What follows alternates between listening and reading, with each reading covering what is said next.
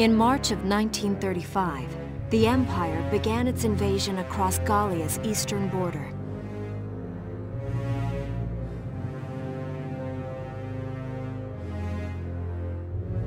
Maximilian, commander of the Gallian invasion front, built his army around mobile armor.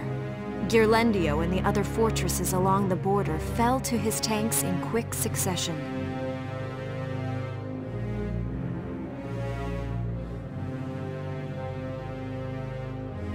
Bruhl's fall in under 2 hours was typical of villages in the Empire's path, and the road to the capital bore a steady flow of refugees.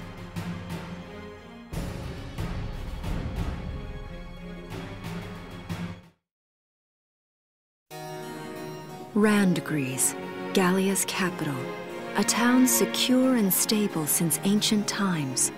Within its walls stood the castle Randgries, and within its unicorn spire resided Cordelia, Gallia's princess.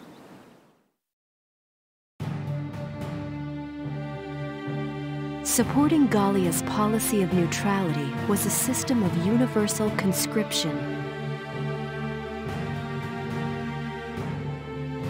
Under it, all schools required military training each year. In the event of a war, citizens were then drafted into the militia to defend their country.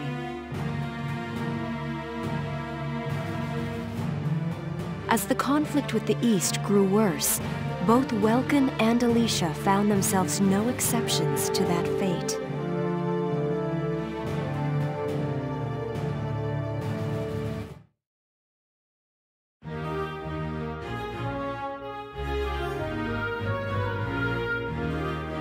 So these are my new digs.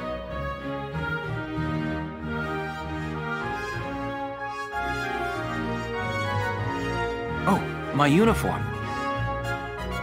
I should get changed before reporting in. Better get ready now.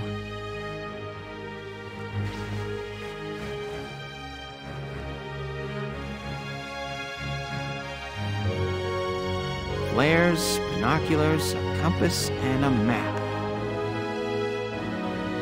Everything you need for a nice hike, or combat. Welkin? Can I come in?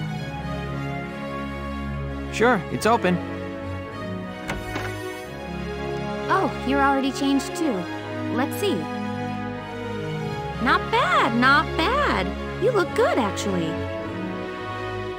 So, how about me? Do I look all right in this? Convincing? Let's take a look. Yeah, you look fine. You wear it like a pro. Really? You're not just saying that? Of course not. You look tough. I like it. Oh, good. I was worried it looked kind of silly. No way. That plating on the back? It's like a coleopterid exoskeleton. Beetle-tastic. Coleo what? And did you just say beetle? Welkin? What kind of girl wants to hear that she looks like a bug? Huh? Not just any bug. A rhinoceros beetle, king of the insects. Who wouldn't want that? Uh-huh. I guess I'll just try to take that as a very Welkin sort of compliment. Tell me about that scarf. You've been wearing it since I met you. Oh, this? It's part of my uniform from the bakery. Is that right? I don't want to forget the time I spent busting my buns baking. I plan to keep wearing it until I can get back to manning the ovens again. That's great. Once you do, I'll be first in line to get some of that bread. Is that a promise? Well, I'll be sure to have plenty of it ready and waiting for you. Absolutely. Hey, if you're ready, we should probably go see the captain now.